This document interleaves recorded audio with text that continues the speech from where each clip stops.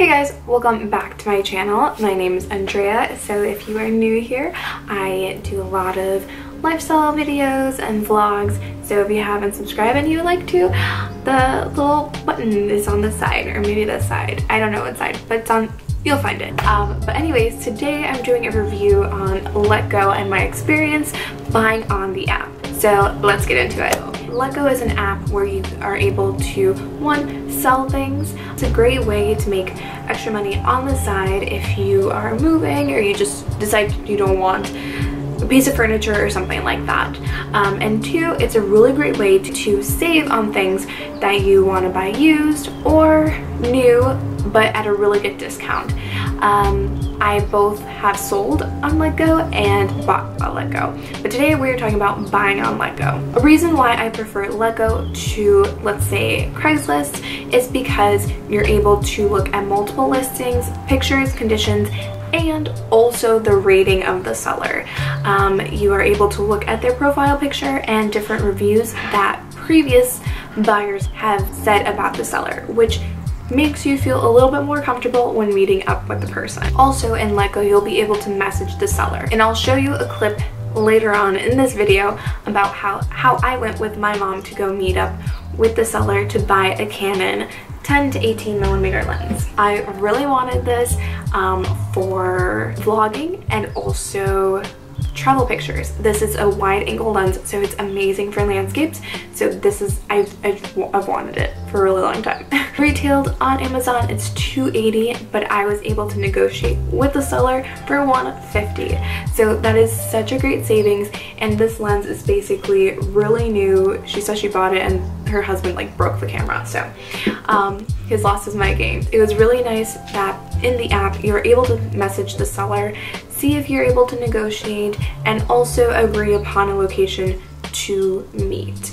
So during your messaging back and forth, you want to see kind of the vibes of the other person, because of course if they're being rude or they're being shady and trying to hide details of the product, that's probably a good sign you should not go with that seller. You should not try and meet up with them.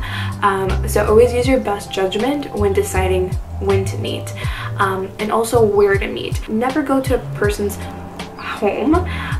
You always want to go to a really public location, like maybe like a grocery store. Yeah, that's usually been my place of choice, which is nice. It's well lit. There's a lot of people around, so you're pretty safe. Something else to consider is bringing somebody with you. Okay, so we are here at the location, going to pick up the camera lens, and I brought my mom. No. Porque tú no me vas a dejar beat up, ¿verdad? Or get stolen. No.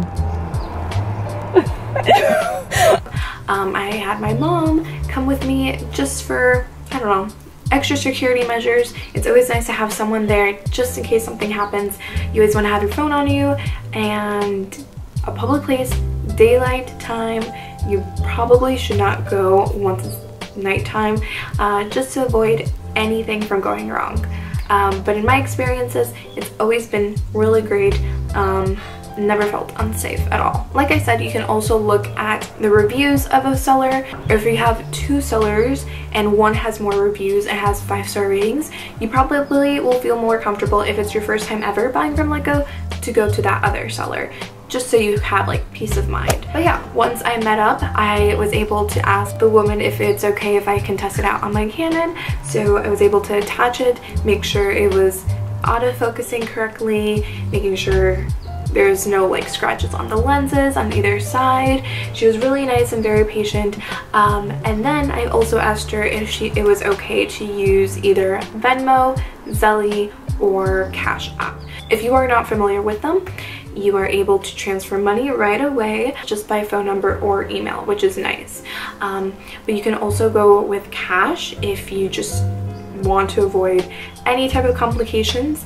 Cash is always the best way to go, but I love Cash App, I love Zelle, I love Venmo. I don't carry cash around on me ever.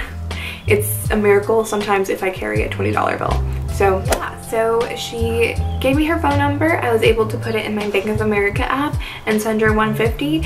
I asked her to make sure she received it, and yeah, that was it. That was my Letgo purchasing experience. It was very pleasant. She left me a really great review, which is nice.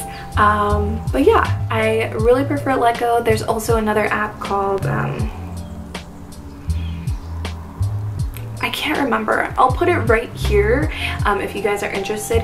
This app lets you look at items from all across the country, and you can pay for shipping.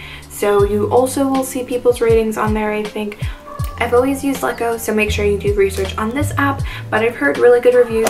Yeah, and that is it for this video. I hope you guys enjoyed it.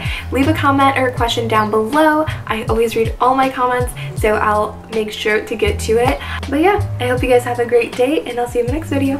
Bye.